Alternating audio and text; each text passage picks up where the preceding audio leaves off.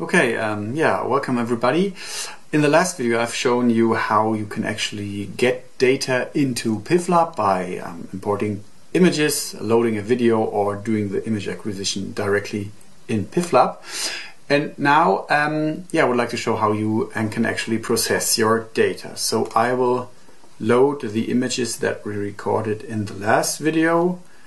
The image sequencing style is pairwise, and I will select all the images except for the calibration image, import them, and I'm having a quick look how the image looks like. I can toggle between the images. Let's start with the selecting actually the image region that you want to analyze. You could select a region of interest, but you don't have to, and in this case I want to analyze the whole image.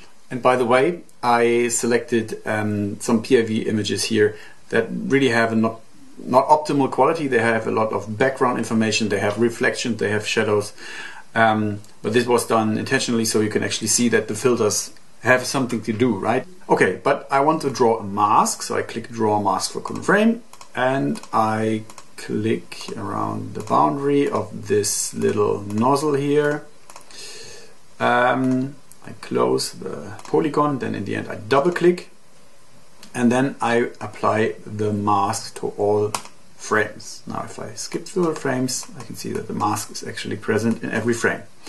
And I can of course also draw masks for individual frames. I can load and save masks and so on. Now what we do next is that we set some image pre-processing settings. I will first show you how it looks if you just press apply. The image contrast has been enhanced in both images. If you just enable the contrast limited adaptive histogram equalization filter, which I would always recommend to enable, it just enhances the local contrast in the images. You can also do high pass, which will sort of suppress low frequency information like bright areas in your image. And there are also a lot of other denoising filters, for example. Now what we actually have to do in this case, because I already told that there's a strong background signal, we can get rid of this background signal if we subtract the mean intensity of all images. So we just enable this and then apply and preview. Then I have to wait a little bit, and now you can see the images how they look like without background information. So there's a lot of noise, and I added quite a bit too much particles, but it doesn't matter at the moment. Okay, and you can also view the background image. So this is background image A and this is background image B. They look different, which is the way the camera records images. What I do next is that I select some PIV settings. You can also have the tool suggest some settings. If you click this button, then it will count the particles and also measure the displacement and then give some recommendations based on this information. Now I would recommend to always use the FFT window deformation algorithm, which is the most advanced algorithm in PIVlab. You should start with large interrogation areas to capture sort of high displacements. So the first interrogation area should be, let's say, at least four times larger than your maximum, your peak displacement in your image. And then you should, in every step, let's do 3 steps, you can sort of halve it. Let's start with 128, it doesn't really matter. Then 64 and then 32 in the final pass, which will give a decent vector resolution. Then you can also select different correlation robustness settings. That means, for example, the highest setting here means that it will repeat the correlation at slightly shifted areas and multiplies the resulting correlation matrices. That sort of enhances the correct signal, or whatever PIVlab thinks is the correct signal. And this can really help you if you have very bad signal to noise ratio in your image. Then this setting can help you to get more valid vector estimates or more valid displacement estimates, but it also takes about 5 times longer to compute.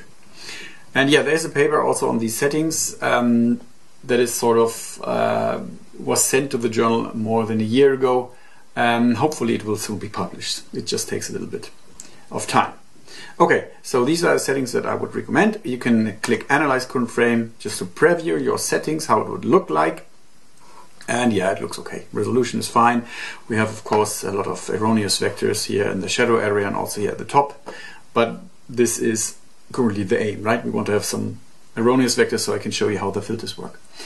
Okay, now I'm happy with my settings, and I will go to the Analyze menu item, and I will click Analyze all frames, which will process all frames in parallel, because I'm in the lucky situation that I have the parallel computing toolbox. At least I have a trial version here on this computer, and this means that the calculation actually speeds up quite dramatically.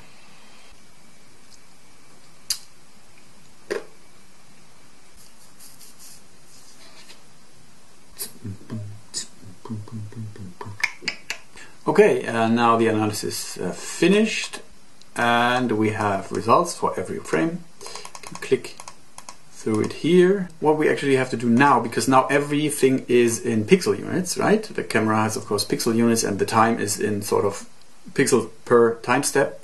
But we can convert this to real world units if we go to the calibration panel. Then we would load a calibration image. For example, yeah, this one that we recorded. Then we would select a reference distance. I click here at 2 centimeters and again here at 10 centimeters. And I tell PIVlab that this is a difference of 80 millimeters. And the time step, so the separation between the laser pulses, was 0.3 milliseconds. So 300 microseconds, 0.3 milliseconds. And now I apply the calibration. And the next thing that I do is that I select what direction my coordinate system should point. So I want to have that the x-axis increases towards the right. I want to have that the y-axis increases towards the top. And then I also want that the origin of the coordinate system is at the bottom of the ruler that I see here. So I set the x offset to, let's click on this 5 centimeter mark and tell PIVlab that it is 50 millimeters. Okay, that's it. Then I apply this calibration again. And if I now toggle the images and if I click somewhere in the image, I can see in the lower left here the coordinates x and y in meters, and also the velocities u and v in meters per second. Okay, now let's continue with another important aspect, that is the post-processing. There are two validation methods now in the latest PIVlab. There's the velocity-based validation that sort of takes information from the vectors and applies filters to these, or you can select some rules that it fills the vectors based on the vectors themselves. But there's also the so-called image-based validation, where you can select, for example, that PIVlab should ignore bright areas or it should ignore areas with low contrast, what are normally shadows. So yeah, this is how I do it. I first disable all the velocity-based filters, then I go to image-based validation, and yeah, I have PIVlab suggest a threshold for the low contrast filter, and it says this would be a good idea. Let's just apply it to the current frame and see. Yes, some vectors are disappearing, but I am sure if we enable another number, let's say 0.04, that yeah, more invalid velocity information disappears. This is fine. So here on the top we have a low contrast area, and also at the bottom we have a low contrast area because of shadows or reflections. Then yeah, we disable this filter again, and we enable the filter for bright objects, and also let PIVlab suggest a threshold. It takes a very high threshold. See what it does. So if I disable it again, you see that there's a lot of wrong information here at the top, where there was this bright object in the background. So yeah, let's just enable it, and let's set a lower threshold. Let's, for example, 0.5. This will sort of get rid of all the erroneous vectors in the top, and I enable the low contrast filter also. Apply this, and it actually looks pretty good now. And these are only the image-based validation filters. So I will go now to the more powerful velocity-based filters. The most powerful velocity-based filter is actually the most simple one, the velocity limits. So I can select velocity limits. I can tell PIVlab what velocities are acceptable and what velocities are not acceptable. So I will just draw a rectangle around this here. All the rest is just errors. This is only the valid data. I apply it, and I can again click this button again to refine the velocity limits. I can draw the rectangle a little bit closer to this. I believe these are correct velocities. Apply it again. Then I will enable a standard deviation filter, which is just global, looking at all velocities in the whole session, and yeah, apply a standard deviation filter. And also a powerful filter is the local median filter, which will look at every single vector and at the surrounding, and yeah, the vectors are discarded if they differ too much from the surrounding vectors. I apply this too. It actually doesn't do much now because the image-based filters are already very powerful. Okay, and now I apply this to all frames. Now the post-processing, the validation of the velocity filters is sort of finished. I will just quickly show you now how you can, what you can do with this data. For example, you can calculate the average flow, and with just a single click. So this is now the average flow velocity of my experiment. And I can also plot, let's say, the velocity magnitude quickly, and then it looks like this. This is the velocity magnitude in my experiment. You can plot a lot of other data.